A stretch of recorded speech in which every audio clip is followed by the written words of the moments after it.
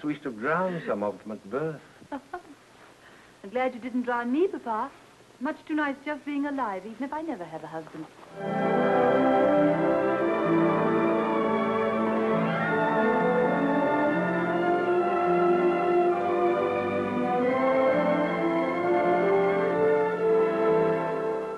Now that you've been forewarned of my eagerness to dance with you, may I hope that you will do me the honor? I am afraid that the honor of standing up with you, Mr. Darcy, is more than I can bear. Pray excuse me. The loss is mine, I'm sure.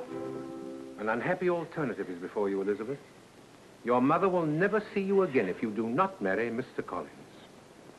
And I will never see you again if you do. Do you know what you're saying? Yes, my darling. I'm asking you to marry me. What did you say to him? What did I say? What did I say?